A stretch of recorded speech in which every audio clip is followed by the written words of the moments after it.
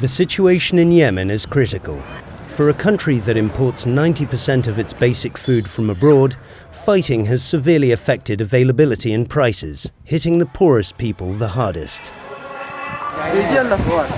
WFP has begun distributions of food to around 340,000 people in 8 of the worst affected areas of the southern Yemeni port city of Aden. With many of the roads and airports closed, WFP relies on chartered ships, which in July delivered food enough to feed 400,000 people for a month.